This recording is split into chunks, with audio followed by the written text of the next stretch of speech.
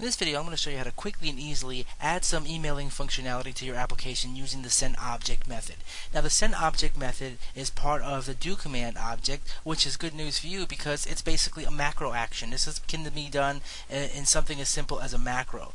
And what we're going to do today is we're going to talk about how to create very simple emailing functionality using a macro with the sendObject method, and then how to parlay that into something a little bit more robust.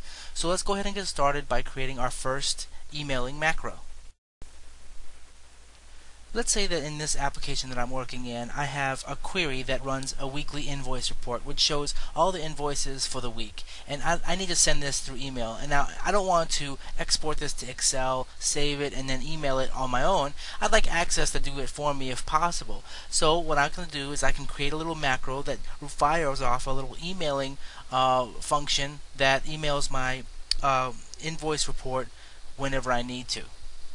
So I can go to macros, hit new, go to action, and then I'll come down here and select sendObject. Now when I select sendObject, I have a bunch of parameters that I have to fill in here. Object type is the first parameter. Now my object type is a query, but it could be anything. If you have a pre-made report that you can that you'd want to send out, you can send that out. You can send out a table. You can send anything from a table to a stored procedure. In this case, I want to send out a query, and then it's going to ask me what the object name is, and this is essentially the name of the object that you're sending. In my case, it's invoices. Output format. You have a lot of options. My option here is going to be Microsoft Excel. I'd like to see it in Excel. Now, the output format, what this means is that Access is going to send out an email, and the attachment or the object that I select is going to go into the email as an attachment, and the attachment will be in an Excel format. Now, to is very self-explanatory. This is who it's going to. MHA105 here this is me. I'll send it to myself at yahoo.com. Now if I have another recipient that I want to send it to, I can go ahead and do that by putting a semicolon in between the two.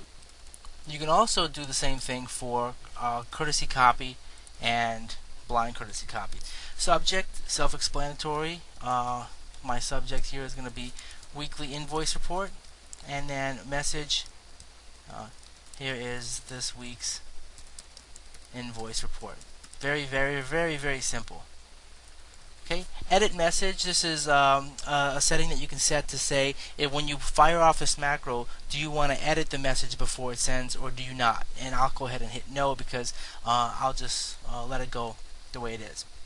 And that's it. That's basically I'm done. I've built my first emailing macro. I'll save this, and I'm going to save this as send my email. Okay, and press OK, and then close this out. Now I can start a new little form here, and then put a little command button on it. Right click on the command button, go to properties, go to the event property, on click, I want to call send my email. That's it. I'm going to fire send my email from this command button, and I'll call this send invoice report.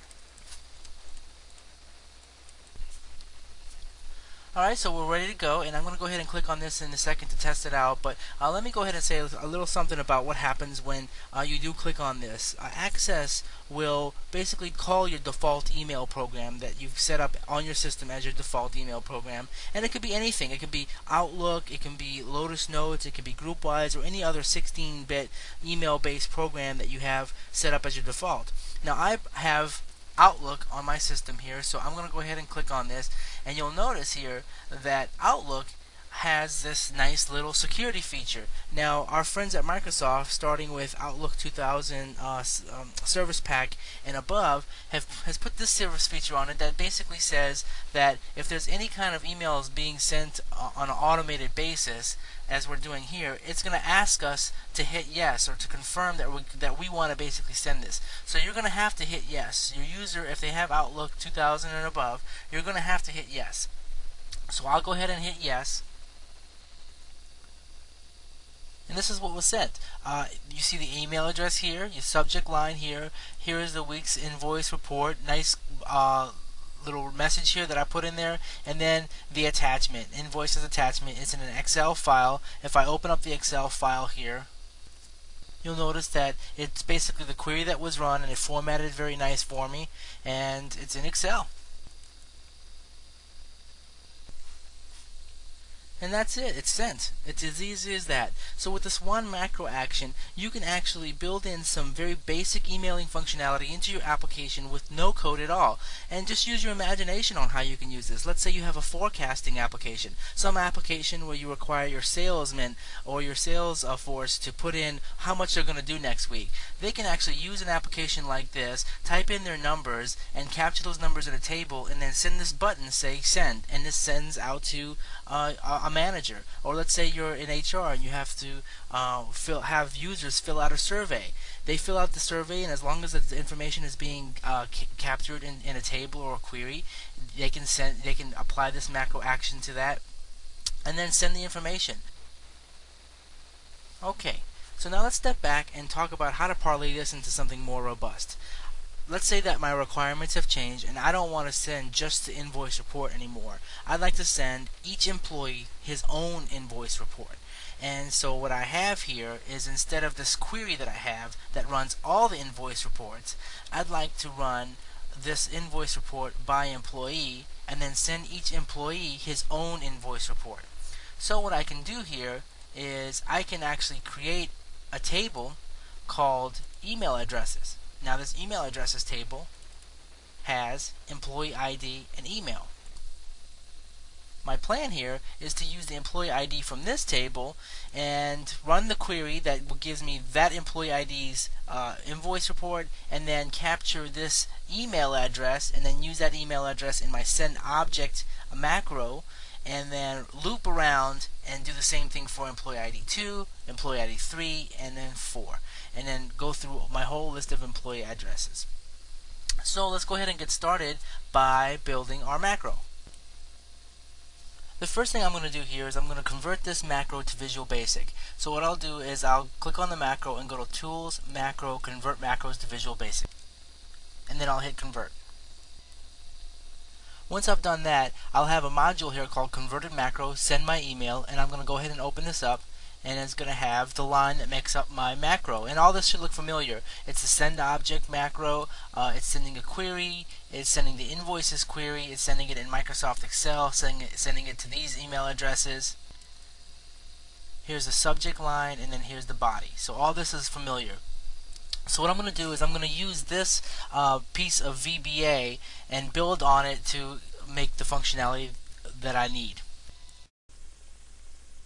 The next thing I'll do is go to this form that I have my button on, and I'm going to create two text boxes. One is an employee ID text box, and one is for the email address. And for the employee ID text box, I'm going to go to the properties and name this Q employee, and I'll name the email address one Q email. Perfect. And this form is called Form 2, so we'll keep that in mind. So I have a table here called email addresses. It's got employee ID and email. I have a form here called Form 2. It's got employee ID and email address here, and a button that fires the procedure. Next thing I've done is I've added some code to this particular macro that we've converted. The macro is here, and I've placed it into this rest of this code. And let's talk about this. I've basically started a new ADO record set, and I opened up the email address table with this ADO record set by saying my set open email addresses. And now I'm saying until we've reached the end of email address table, make the Q employee text box in Form 2 equal to the employee ID, and make the email text box in Form 2 equal to the employee email in the email address table. So I've called this first record up, and what I'm going to do is I'm going to, once I do that, call this send object command, and then once that's done, I'll go ahead and move to the next record and then do it again.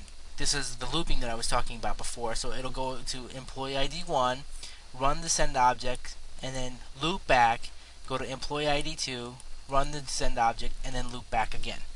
But there's a couple things that we need to do to make sure this works.